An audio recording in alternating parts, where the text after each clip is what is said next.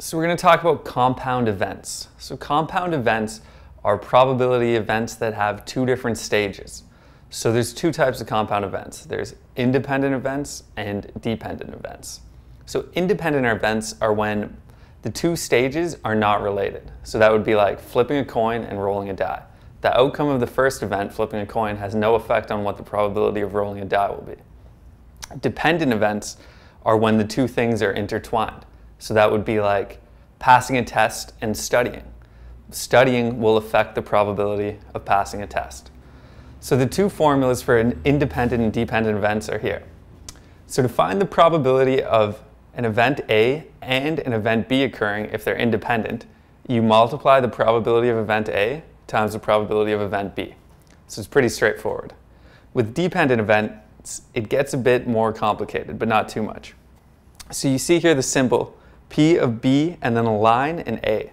So what that means is the probability of B given that A has already occurred. So this is still going to just be one probability. The line is just a symbol that represents given that. So to find the probability of A and B happening if the two events are dependent, you multiply the probability that B occurs given that A has already occurred times the probability of A. Now using algebra, we can rearrange this formula to solve for different things. So if you're looking for the probability that B occurs given that A has already occurred, you use this formula where you divide the probability of A over the probability of A and B occurring. Okay, so we're going to do a couple of examples to help this make more sense. So the first one, you have a 20% chance of failing a test and a 30% chance of being dumped by your girlfriend. Are these two events dependent or independent? Well, does failing the test affect being dumped? No. So these two events are independent. So to find the probability of failing your test and being dumped, we just do the probability of failing times the probability of being dumped, which is 0.2 times 0.3, which equals 0.6. Okay, now we'll do another question.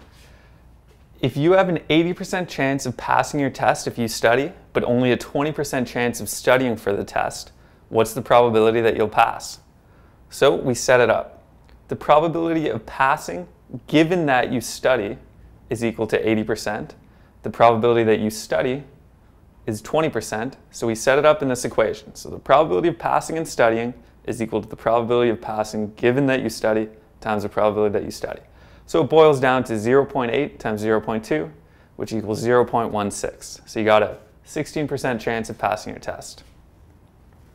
So when you're doing these questions, what you have to do is read through, first decide whether it's dependent or independent. Once you figure that out, you know what formula you're going to use, and then you just plug it in and solve.